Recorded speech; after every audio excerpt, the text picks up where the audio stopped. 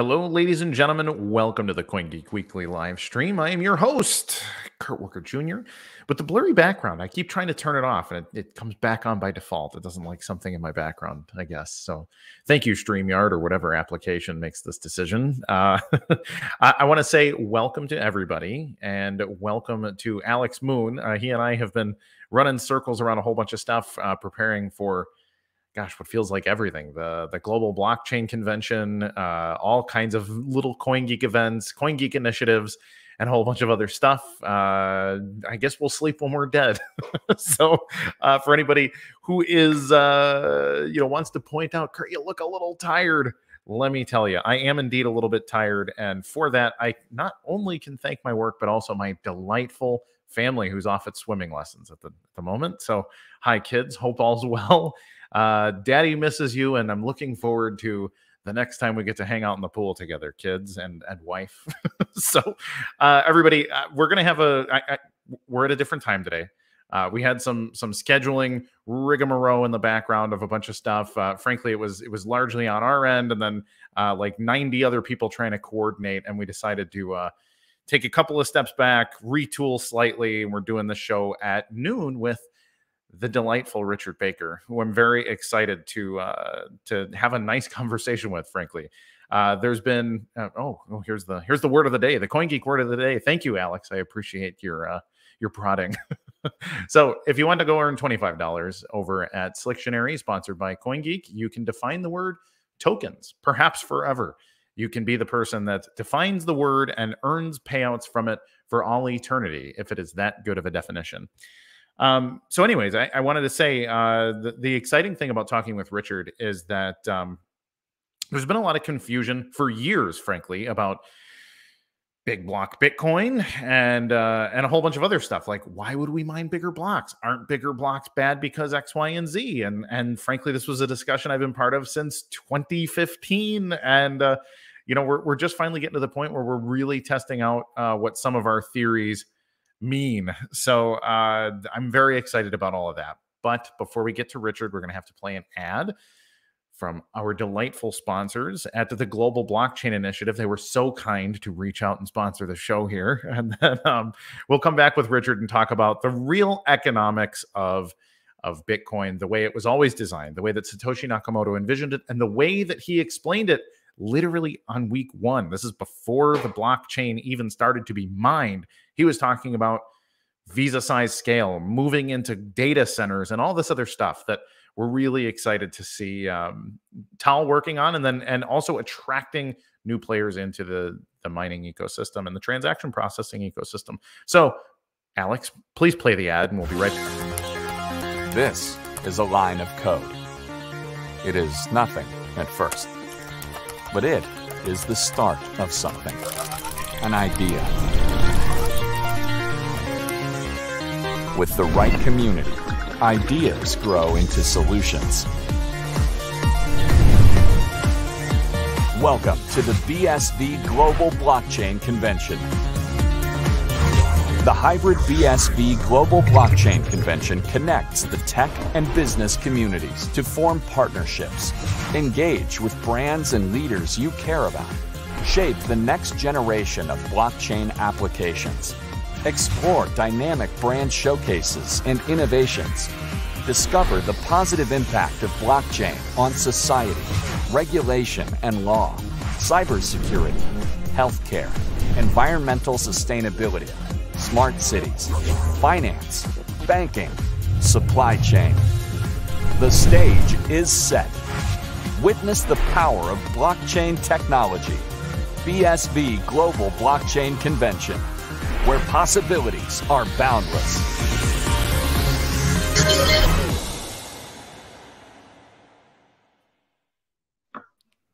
Man, if the whole world could see our private chat, it's gonna be great when that leaks someday. Richard, thank you so much for coming. How are you? I'm really well. Great to see you, Kurt. Pleasure to be on the show. Absolutely.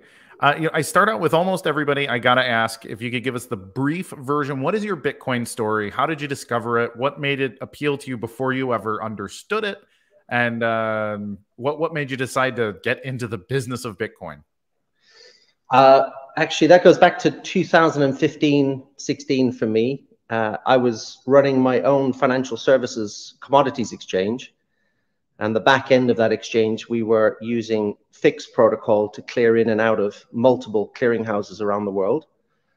And FIX protocol, for those that don't know, is the dominant protocol in traditional financial services for clearing settlement.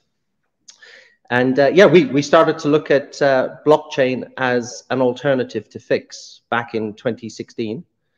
And we looked at some of the private blockchains, but that particular investigation led us to nChain and the original engineering that was going on at nChain. And we couldn't quite make it work back then. It's a big effort to displace something like FIX from the financial services markets, but I'm pretty motivated now. I think we can see a different future with the way things have matured. So that was my first engagement with Bitcoin. No, that's fascinating. It's fascinating to hear. I mean, from the financial services company, and FIX is like, yeah, it's the thing, right? So it's interesting. You're one of those people that at the time were theorizing. I remember the conversations in Bitcoin circles, like, I wonder if anybody's looking at blockchain for for doing this kind of thing. So you're the proof that it was, it seems. Yeah, and I think we'll get to talk about those kind of things in due course, but financial services is certainly trawling over the use of Bitcoin and digital ledger technology generally now. Sure. I think obviously R3 Consortium has been probably the main player in town, but there's not a week that doesn't go by, Kurt, now without a conversation with a financial services company that is exploring a new future. Well, that's incredible. That's awesome news. Can we talk a little bit about like what sort of preceded TAAL? Like, if you go back even just 3 or 4 years, there was CoinGeek mining, and then sort of got consolidated. I remember the talk of Squire a bit, and then Squire was mining, and then I know there's been a bunch of rearrangements and consolidations, and probably some buys and sells, and then ultimately TAAL. Can you explain what that looks like? Because it was kind of a lot of like, oh, the brand's different again. Yeah, no, I think there's probably been 3 incarnations of TAAL. I'm not a fay with the very, very beginning, but you're correct. I think going back to 2013, there was an aspiration ultimately that the first phase of the business was going to take a deep look at being an ASIC mining equipment manufacturer. Yeah. And so first money was deployed around investigating, a particular type of CPU. And so that was era 1. Ultimately, you know how this works, but unless you're kind of getting the economies of scale and you can get the depth of a Taiwanese manufacturer or a Chinese manufacturer or some of the US manufacturers now, you need a lot of capital to build that business. And then, yes, Squire became the first mining company. And so, again, that was building mining rigs and beginning to mine. And some of that was also rented capacity. And then, there was a rebirth a couple of years ago, and TAAL, which is named after a mountain, volcano, really became the next iteration. And I think, I'm delighted. I took over, as you know, Kurt, 1st of January this year to run TAAL. I was on the board last year. And yeah, I think we are very clear on what we're trying to do. The business is known as a mining company, but actually I'm taking the company clearly into the world of being a blockchain infrastructure company, a platform business. For sure. And this is linked to the fact that mining is just one small component of what the Bitcoin protocol enables customers to do. And we need to be a very strong service provider in releasing the full power of that protocol. No, absolutely. And I'll tell you, just from me personally, I have every ability to be critical. My mandate at CoinGeek is to be journalistic, and I will tell you right now, I have basically no criticism so far of what I've seen from you, your vision, etc. I had been critical in the past. TAAL, ultimately, I mean, as a trailblazing company, I don't want to take anything away from the grand vision of TAAL in the first place, but there have been steps along the way that have made me say, ooh, not the way I would have handled it. But just to start off our talk here, I just wanted to let you know I'm very much a Richard Baker fan. So I'm excited for this new era and really excited for this conversation, actually. So, Well, thank you for saying that, Kurt. No, I can't believe I've only been in the hot seat for 3.5, 4 months. There's been a lot achieved in that For short sure. time. Yeah, I think let's get into the meat of that, because I think, yeah, there has been some errors and there has been some challenges. And I think that's a community topic. Not, there's a handful of companies that perhaps could have done things differently. I can't change the past, but I can certainly influence the future. Absolutely. Alex, if you could bring that question back up, I would like to cover it. I'm sure we're going to get a lot of questions from the people in the community who want to know. So please, everybody, if you're watching the show, if you could like, subscribe, hit the alarm bell so you know every time we go live. If you could retweet this or send out on social media, we would love to get as many questions live with Richard while we have him for this hour. And so please, anything you want to ask, please feel free to ask. I can't promise he'll answer everything in the universe, but I would be happy to ask them. So the question from Joseph Mallory: do all of the recent TAAL asset liquidations mark a transition in TAAL's strategy? It marks an execution of the strategy. And so, yeah, I think the two that we've communicated recently, and I'm being slightly careful as I chat with you today, Kurt, because we're about to publish our 2021 annual results and some corporate updates. And so I don't want to trip myself into a breach of market rules. As you know, we're publicly listed in Canada. But yeah, I think firstly, we had acquired land and a building in New Brunswick in Canada. This site was known as Grand Falls. And, this is a 50 megawatt, 60,000 square foot property that we'd acquired ultimately to build out as a mining data center. And so when I took over the business and we started to look at the capital plan and how we actually go about building that, we kind of quickly moved on actually looking for partners in the market to help us do that. And that search came to a really successful conclusion in the fact that we've partnered with a mutual fund, but that is a specialized property fund. And the deal we've transacted there is step one. They've acquired the land and the site from us. But ultimately, we've entered into a long-term lease agreement where we are the sole tenant that will occupy that building for the long term. And as part of that transaction, that puts a bit of cash on TAAL's balance sheet, which is useful for our other growth initiatives. For sure. But it's also that they will commit CapEx to build out the heavy plant and equipment. And so, yeah, getting into the exciting step now of ordering substations and distribution transformers. And yeah, and that really is the fun stuff, especially the last year or so. Like, I've been in the mining space since 2013 myself, and it's changed tremendously. So, looking at even jumping in at myself, like, well, how much are transformers? And I get a quote for what I thought is, 5 times the proper price and like an 18-month lead time at the same time. So I'm sure your procurement people are, on fire at their keyboards and during the day. Exactly. Oh yeah. And this is, with post the COVID pandemic, actually supply chains are in quite disarray. So forward ordering substations and indeed just ordering, the line upgrade where we're updating the line from 69 kilovolt amps to 138 to deliver the 50 megawatts. And there's a long lead time on that work. No, but all good, it's good old operational project management activity. So it's in good hands. Yeah, and so the second activity I think that people will have picked up on is that we had a managed service agreement with Hut 8, where we had circa 960 machines in operation at Hut 8.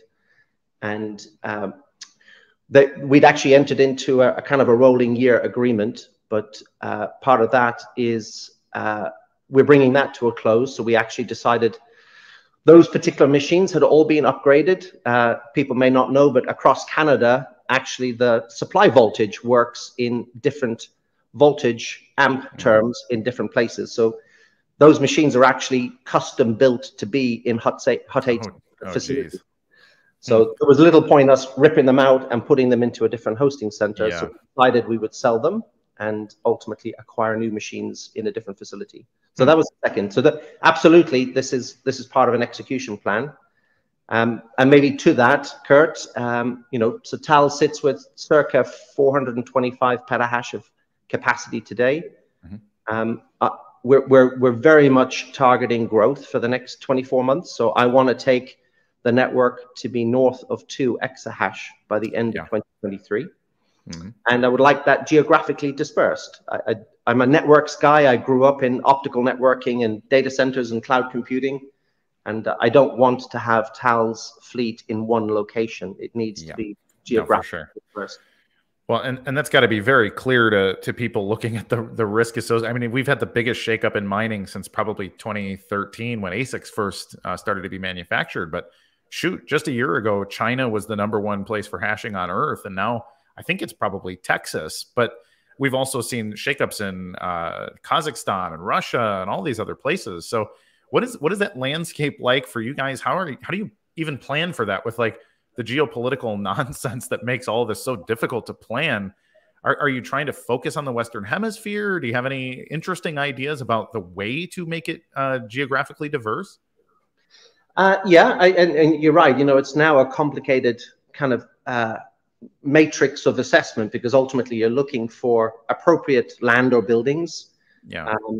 In all cases, actually, it's not that ideal to buy an old building and refurbish it. There's cost and time in that decision. You obviously, you know well, but you're really prioritizing sourcing clean energy, and you're looking for, you know, appropriately priced power. And ideally, you're looking for something that's between 5 cents per kilowatt and no more than 8.5. So when you put that mix together, and now with the geopolitical challenges, so I have publicly addressed that TAAL a few years ago entered into a managed service agreement with a data center provider in Siberia in Russia. And so we have a percentage of our mining fleet there. And we had to take some very tough decisions when the Ukraine war broke out. One, I feel a moral responsibility about what we do for the long term. But equally, I have shareholders and stakeholders I need to manage in the short term. Indeed. So we pulled quite a lot of our machines from going to that location, and we're redirecting those assets at the moment. And so we will bring them to North America into new hosting facilities in North America over the next few months. So yeah, when you then put together, Kazakhstan's no longer a market, really Russia's no longer a market, China's no longer a market. There is big debate, I think, Kurt, around the fact that the European Parliament is debating proof of work mining. Indeed, yeah. So, you know, it passed, or it got through in February without a ban, but it was a very, very close vote. And so at the moment, I think that bill is coming back again in September, and we could see proof of work mining banned in Europe this year. And so Europe is high risk to think about running the mining operation presently. So it's North America and Canada. Yep. And again, as you know well, every state in North America has a slightly different regulatory policy as well. So indeed, yeah. But yeah, I'm pleased. We're in a good place actually. Canada is proving really successful for us, and I think I can't declare anything now, but we've got some interesting agreements coming together in North America. No, then that's brilliant, and it really is. We went from the whole world being a ripe place to work, and now it's like 2/3 of it is basically off the table. And this isn't even, you know, the consideration of like Africa and South America, which from like a climate and infrastructure standpoint are also not really desirable. So it's a very interesting time to be an American Bitcoin miner. Yes, absolutely. But, you know, I think you get into this, you can't be faint-hearted in this industry, can you? And I think particularly when you're working in our ecosystem, I am a really firm believer in the Bitcoin protocol. You know, I host now, I try and make sure I see 3 to 4 major enterprises as customers every week. Yeah. And the conversation with enterprises has changed, you know, and I think a lot of enterprises have come through the cycle of playing around with an IBM Hyperledger, or they've given, you know, Cardano a go, or they've played on Solidity with Solano. Yeah. And I certainly observe that most big enterprises now realize that a private blockchain is not a solution for the future. Yeah.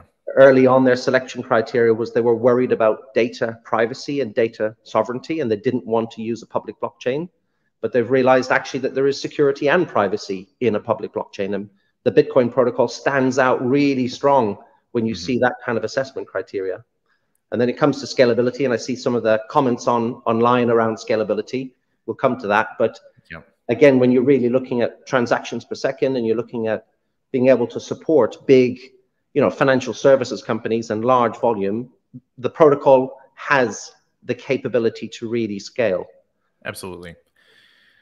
We just have to be bold enough to pursue it. I think here's a quick question. How many TPS, transactions per second, can TAAL handle? Do we know? Yeah, we do. And it comes back to ultimately how the node is engineered. And it's one of the reasons that we're talking today. But the SV node has been tested up to 3,000 transactions per second. So that's 259 million per day that we could be processing. And so it's dependent on the node. And obviously we gear up our infrastructure to run a number of nodes. And as again, something I attended to in Q1, we also make sure that as we participate as a miner and operate in the BSV network, every single transaction that hits the TAAL APIs or our broadcast windows, everything goes to the public network. No, and that's a really, first of all, a cool change. I think it's one of the things that I remember when Mappy first came out, that there was this discussion of, oh, this is really great. You can do fee quotes on the fly and that kind of thing, figure out the best places to put your stuff on the network. But then very quickly became, and there's this opportunity for us to consolidate transactions privately. And like, as a businessman, I look at that and say, oh, that makes sense. Like, you would work with the transaction processor that you want to work with, and they get the fees for your business. That makes a lot of sense. But it's debatable how functional that is with Bitcoin, given the way that the network sort of demands things, because of orphan risk and some other stuff, to be propagated peer-to-peer as soon as they're found. And it made it essentially uncompetitive for smaller miners to come in unless they had the ability to like bring in hash, like when they had a client deal that they needed to manage. And I think there was a lot of, I don't want to say anti-competitive because I don't think it was malicious, but I think that it's, that it made things a little bit anti-competitive for anybody to decide to come in, to the point where we've even seen, like, via BTC and some of these other pools say, we already don't really want to turn our nodes up to even above 8 megabytes, I think is what some of these other nodes were mining. And so I'm curious to hear your thought process on why the change in heart. I think I know why, and I'm glad that it has changed, but I'm curious to hear what your process was there. Well, I guess my process links to, I spent a large part of my early career in sales, Kurt. And I really believe in listening to our clients and listening to the market. And again, I will get myself into trouble here, but I think there's no room for, and this will sound strange considering the ecosystem we're in, but I just have no patience and time for arrogance. And we are a community, and I really believe in the power of this community. But part of that means that you have to face the things that aren't working. And I think the harsh reality is the nodes were not engineered correctly. And we particularly focus here on the fact that we had the dust limit and the relay fee in the SV node, and it shouldn't have been there. And that has, the relay fee created the dust fee challenges, and it's created a lot of implementation difficulties for customers and application builders. And so in my first kind of 30 to 60 days in taking over, I just spent time talking to the builders really in the ecosystem. So the developers and the guys that are trying to get things done, and girls that are trying to get things done. And it really became abundantly clear to me. And I took the difficult challenge to sit down with the nChain node team, and we dragged Craig Wright into that discussion. Oof. And it was a scary few days, but ultimately we kind of made the right decisions, and that was that the node needed to be rebuilt now, remove the relay fee, remove the dust fee, and ultimately deploy a configuration that is on boot up is for every miner to select the transaction fee. And so, that's what's being announced, or that has what's coming from the Bitcoin Association this week. And I'm really delighted that we've taken that step. And why is that important? Well, it's a fundamental part of the way the protocol is supposed to work. And so that one's under our belt. And I would like to thank my own engineering team, because they flagged the issue to me. They were the ones frontline dealing with a lot of the issues from clients that use the network day in, day out. For sure. So yeah, in my own, the assessment was talk to the clients, figure out what's working and not working, and make sure you address it.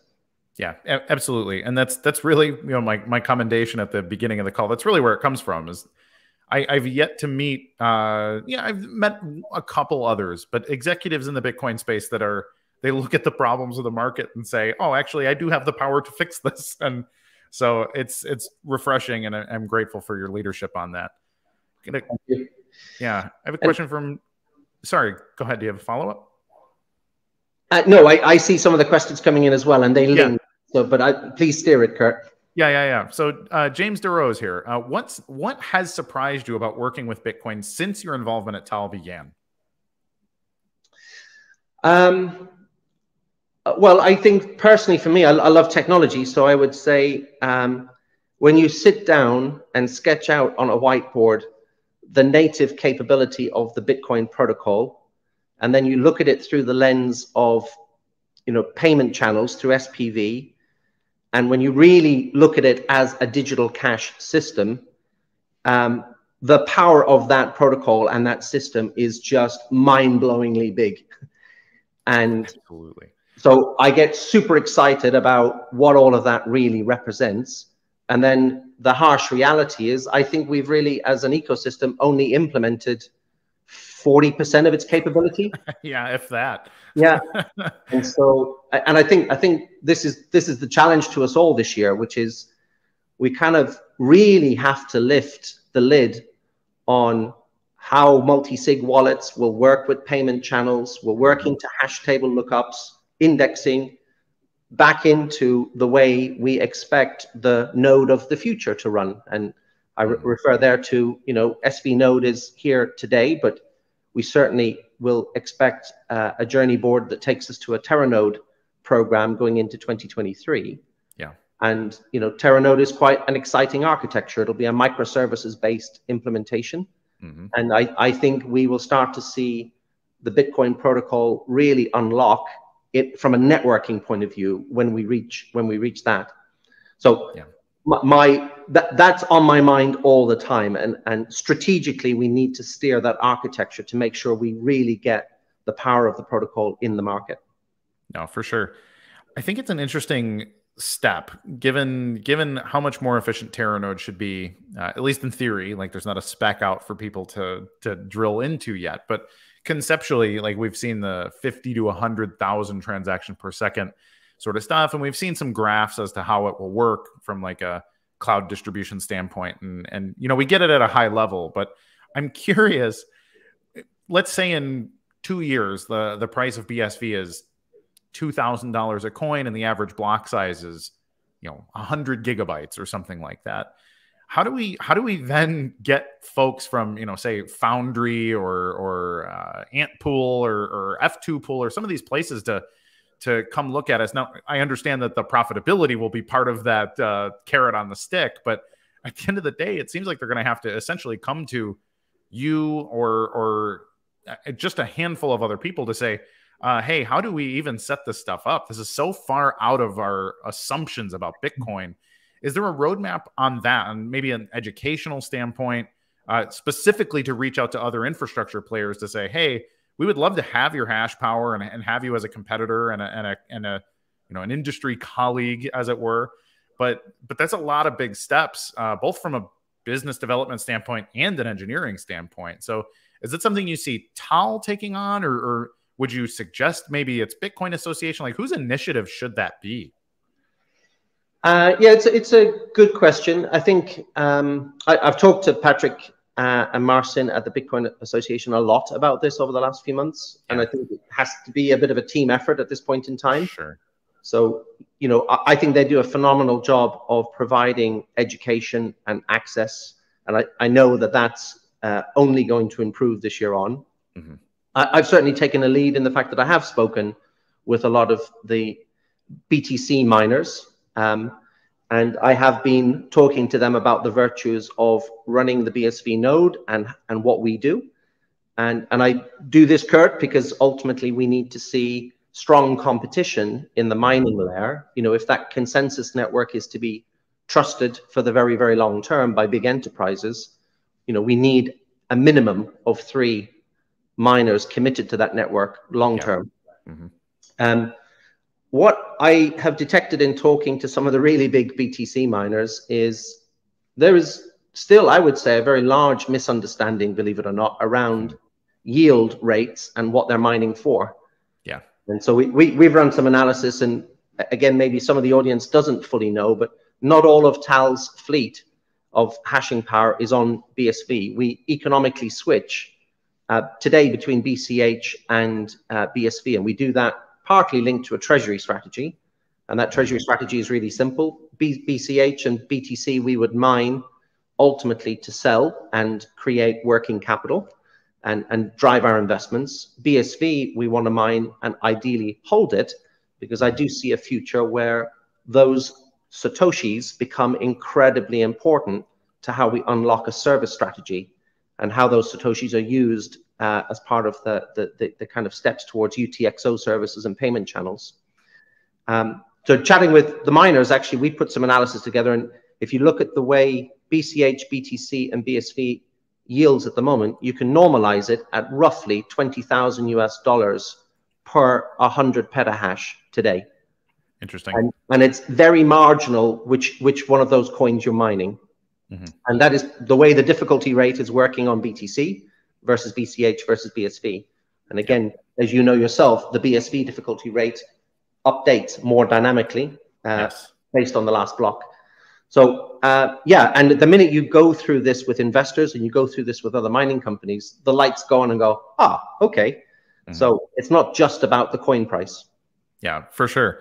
Well, that's interesting. I was at the Bitcoin 2022 event, and you know, the Moon Boys were, you know, all one thing, but I found a lot of kinship with the people in the mining. There was like a trade show essentially where other hashers and different mining services companies, and you know, just talking to them, it was very interesting to hear when you explain just the basic economics. Like, what does your business look like in 10 years when the block reward on Bitcoin is X, and you could be mining big block Bitcoin at 100 gigabyte average block size, and you know, and showing some of the world record blocks. It's great that we actually have real world data now as opposed to theories of Bitcoin. And it was interesting to see a lot of their faces and be like, oh, interesting. So if you mine a block that has 10 coins worth of fees, it's like the price is 150% higher than the price would assume it is. And you know, so you see them like having their like minor moments about their own business models. Yeah, absolutely. And look, you know, I talk to a lot of investors at the moment, and it is, you know, it's quite amazing. There's about $5.4 billion worth of mining equipment coming into the industry this year on BTC. Yeah. Massive expansion. And of course, that's all ahead of the kind of the next halving event. But actually, you know, traditionally, a lot of mining companies raise equipment finance to keep refreshing and expanding the fleets. And a lot of lenders presently are really worried about that halving event and what's going to happen to BTC and what will the yields be like. And so there is uncertainty. And of course, that uncertainty can be mitigated by unpicking and telling the story of what transaction processing and service fees are all about. Yeah. And this is the utility story that only BSV can tell. For sure. Alex, bring that question back up. Does it not fit? I know Greg Greg is a local here. He's a Miami guy, but he's got some interesting stuff that I've seen a couple of times. I'll read that. It's a long one, so bear with me, world.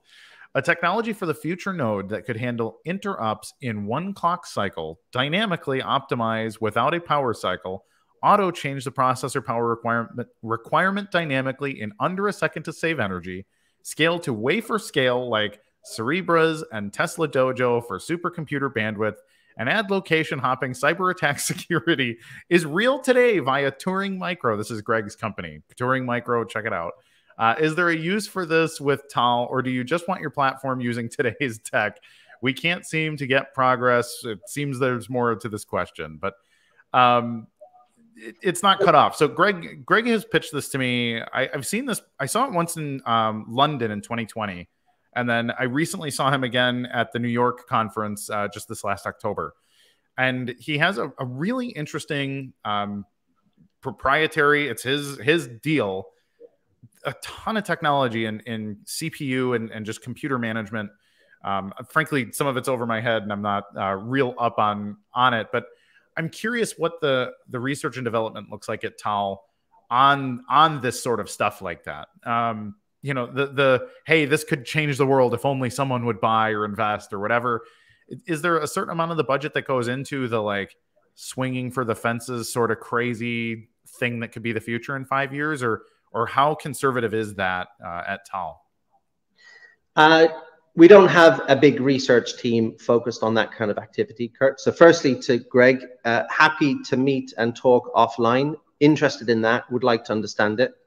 I actually live in Cambridge in the UK, and that's home to ARM, and I have a bit of a path with some of the quantum teams that have spun out of ARM and are looking at silicon in different ways. And even the ARM team themselves have just released the first wafer technology that isn't silicon.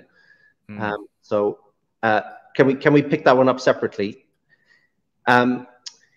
We look to the future, absolutely. But I think, again, you hear a lot of sort of language from me, which is nChain is the research company. And they've got, you know, a lot of staff and some incredibly talented people.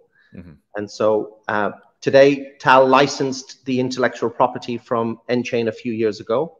And we have laid down a handful of patents of our own in the areas of IoT and the way we envisage the network working through the lens of kind of a blockchain infrastructure. But I presently will not spend a huge amount of time on research. Development, a completely different topic. Sure. I am very driven around product engineering and bringing a service platform to the BSV community. And maybe that's a good window to maybe talk about the way I think I'm thinking about things, Kurt, in the fact that I don't think transaction fees are the be all and end all for the BSV miners. I almost draw a line around the transaction fee and treat it as the wholesale part of the network. And above the line is the service strategy. And above the line should start to include UTXO services, payment channels, ultimately data storage, analytics. And, you know, I think TAAL is on a journey now to take perhaps a little bit of the best of an Amazon Web Services experience and an Alchemy experience and bring them together. The launch of our TAAL console is the first step, and it's in its early stages. But ultimately, I think, you know, I've got 3 children and 2 of them are computer science focused and games builders, and they don't need complication when they're trying to build and select the technology. They want to be able to access documents, get to GitHub. They want to be able to build quick, look at sample code. And I think I am strongly motivated to make sure that we are open for business to developers. We need to remove friction and speed up how cool products and services are being built on BSV. Absolutely.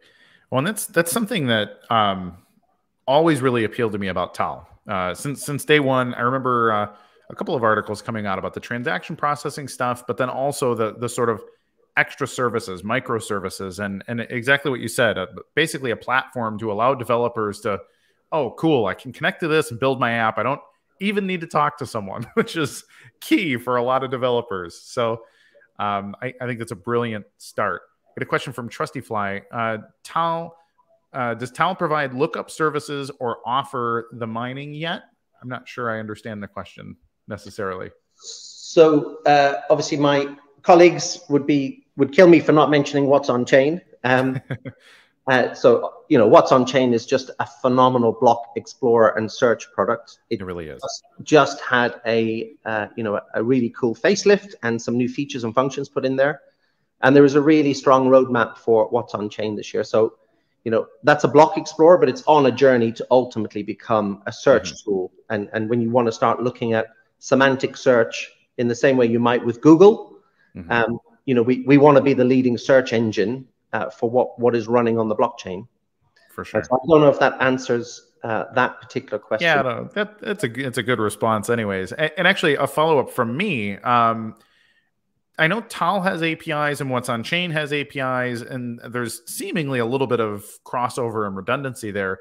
Do you intend for one to take the ball a completely different direction, or do you just see them as maybe 2 different brands that might have 2 different kinds of customers?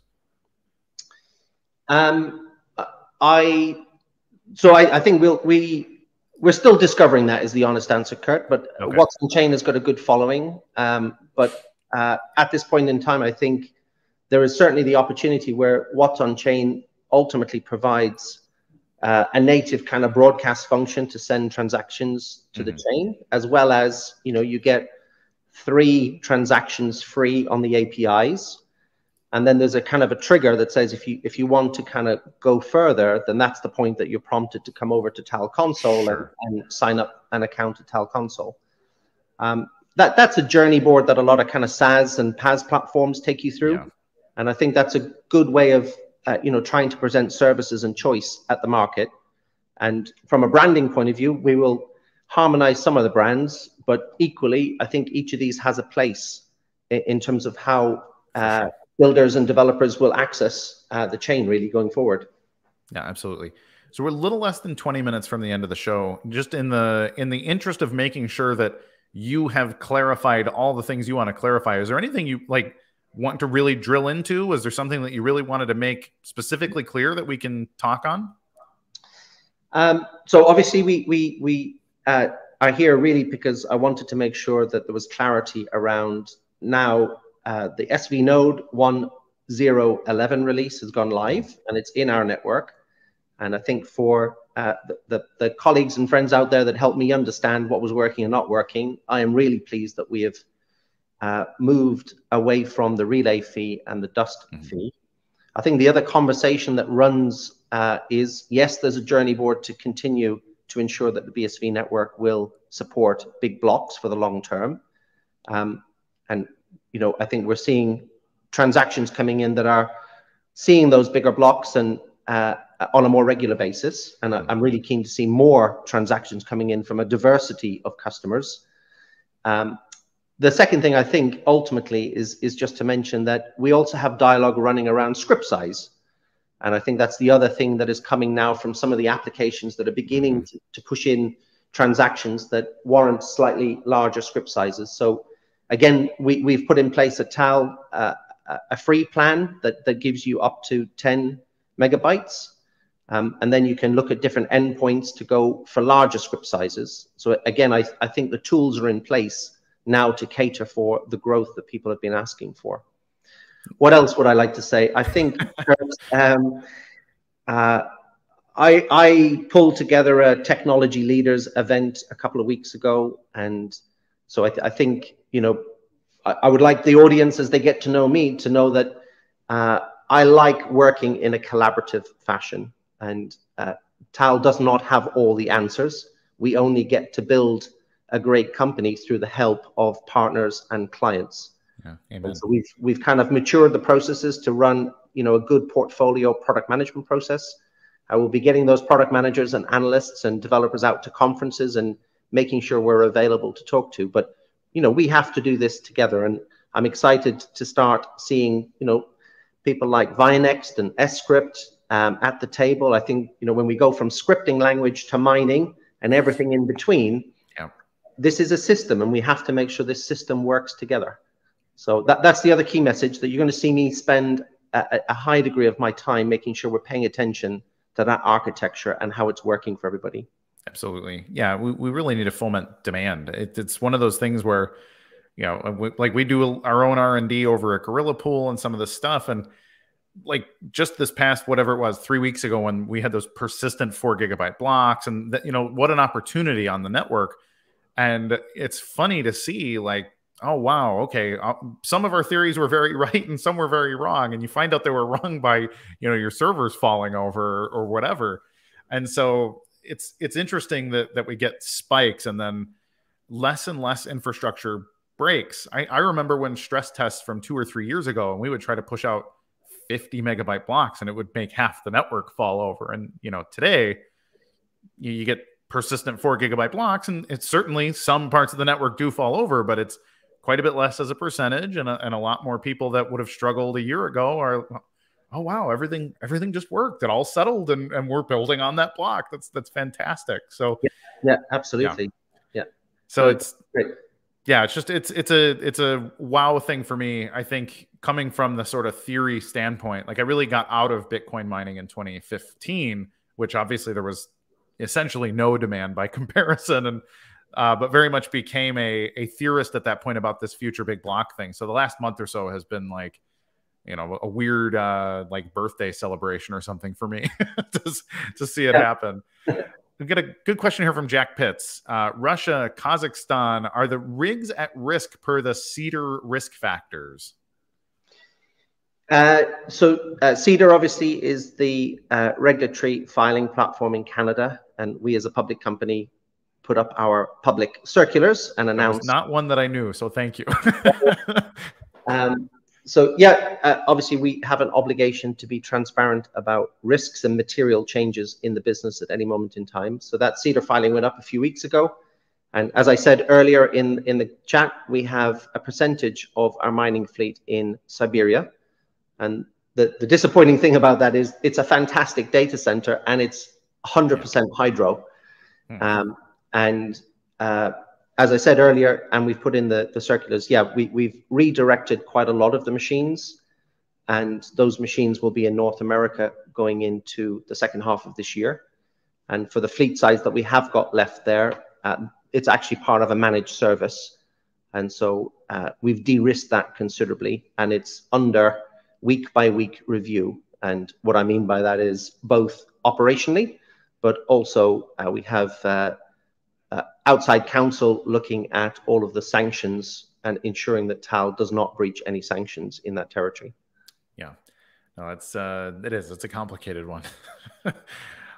Carbon Craft asking, are you concerned about the EU ban of proof of work? Will this negatively affect BSV? You sort of touched on how it's a consideration for TAAL, but what do you think about BSV as a whole in regards to this sort of increasing criticism of proof of work mining in general? I am concerned about it, Kurt, because I think that EU Parliamentary Council is circa 52 members, and frankly, I think it's a one catch-all opinion of proof of work, and it is negatively biased around what the BTC network is doing. So there is no accounting for scale and efficiencies that are coming from larger block sizes and ultimately the efficiencies that we get in the node. So yes, this is a topic that is on discussion with Bitcoin Association. And I think as we mature as an ecosystem, this places us in the heart of political lobbying. We have to have a voice with these parliamentary leaders, with the standards bodies, and with the regulators. And so there is effort underway at the moment to make sure that BSV is well understood and the method that BSV uses in its implementation is not banded in with the way that they think about it for BTC.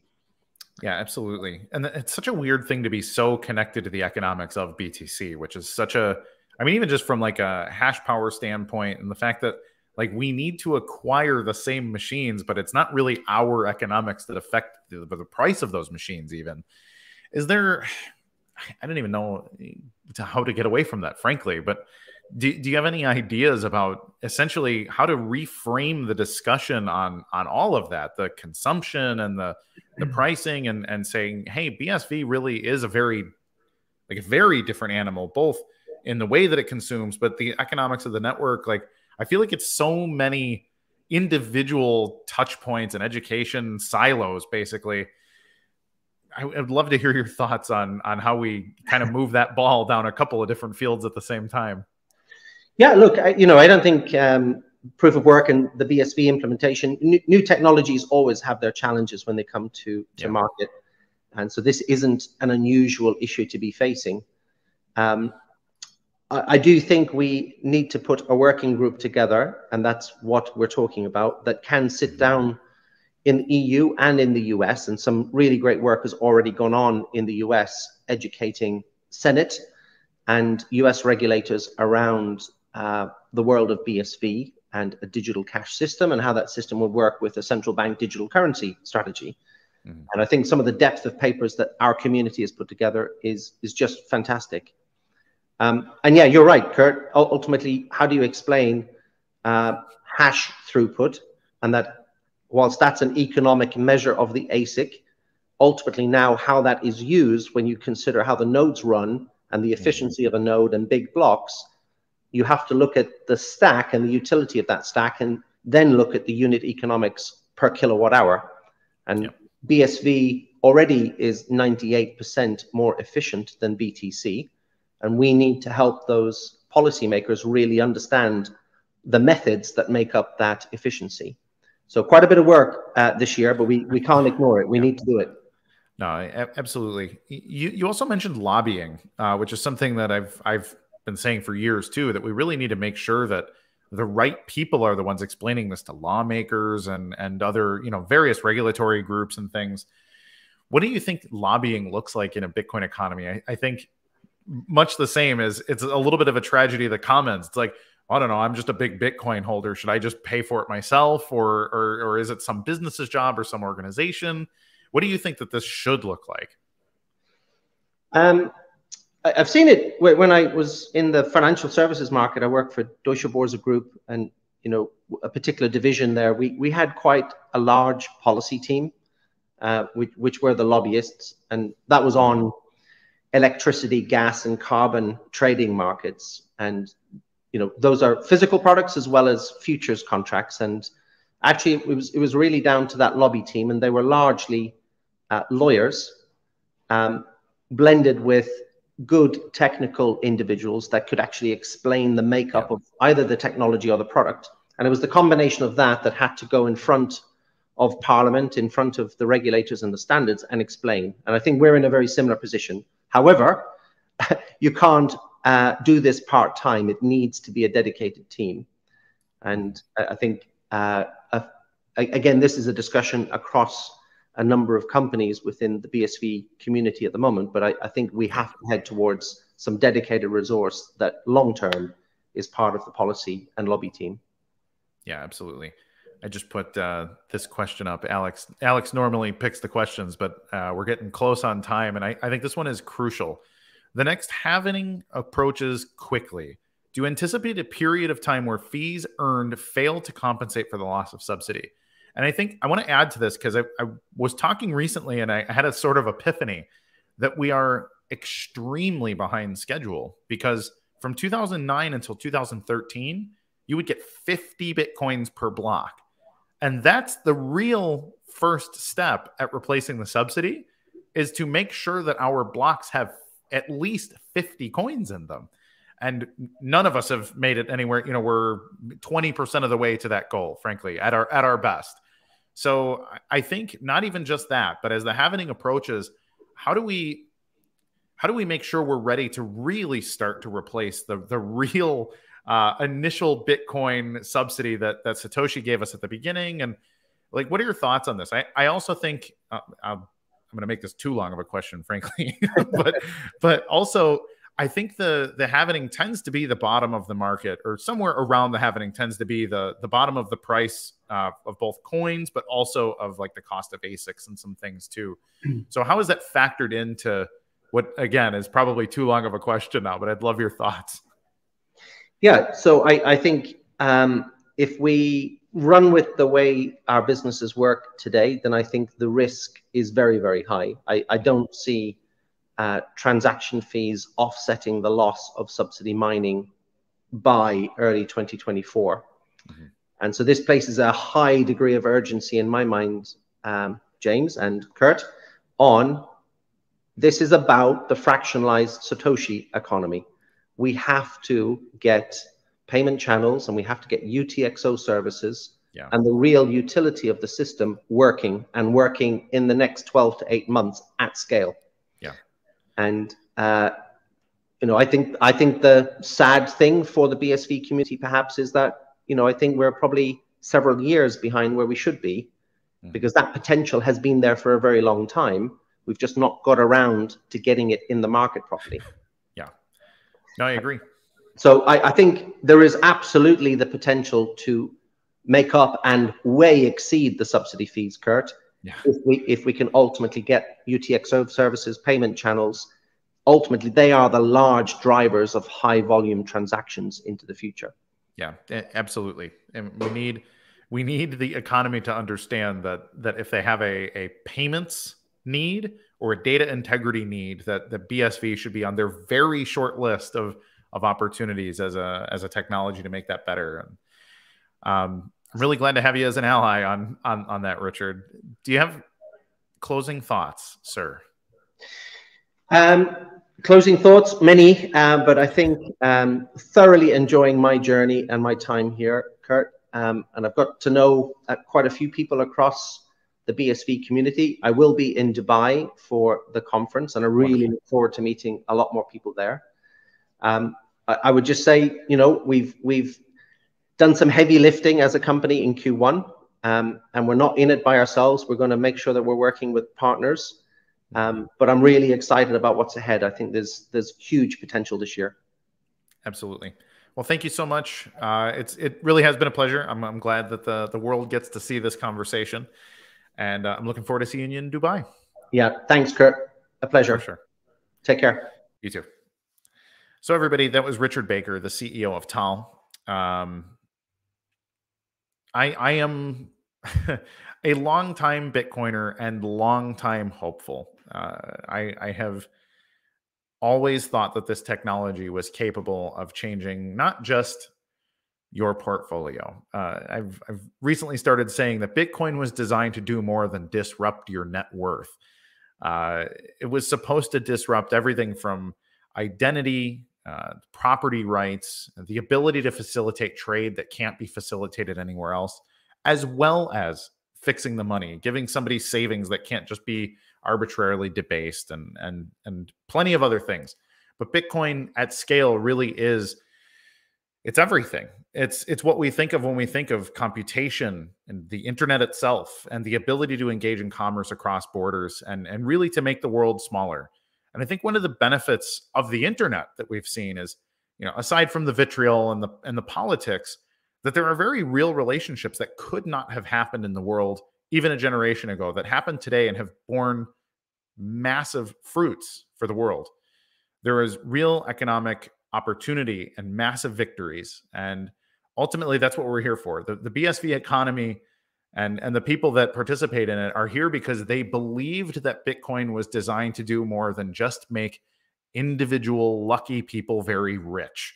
And it has done that. And many of us benefit from that. And I think it's time to take that wealth, if you're one of those wealthy people, and really say, hey, can Bitcoin make the world exponentially better for that entrepreneur who is landlocked or locked in a place like Africa, South America, much of East Asia, where they should be capable of conducting business in a way that enriches their lives, but also the lives of their communities and everywhere else. They can do this with Bitcoin if Bitcoin is BSV. And I know that that's a dirty political thought for all kinds of Bitcoiners around the world, but it's the goal that I'm working for. It's the goal I've been working for really since day one. It's the thing that appealed to me, even in the times when when nobody was talking about it, and even when it was a big conversation in, you know, the 2016 and 17 era, the Bitcoin Civil War, the way I talk about it. But really, those are the stakes.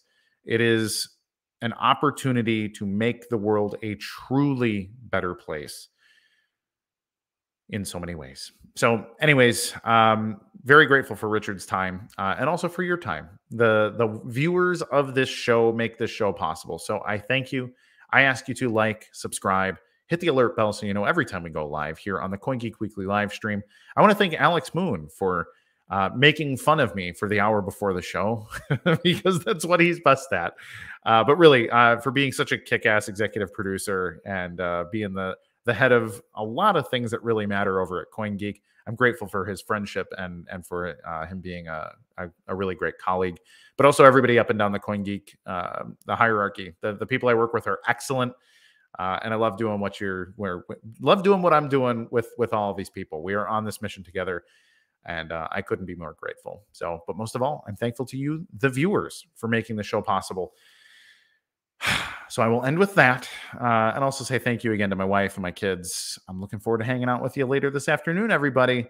So my final thought, every time, not every time, but as often as I can, remember to be good to each other. Have a lovely day. Goodbye. This is a line of code. It is nothing at first.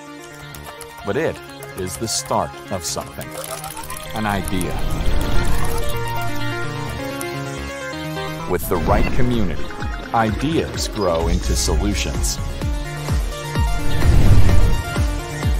Welcome to the BSV Global Blockchain Convention.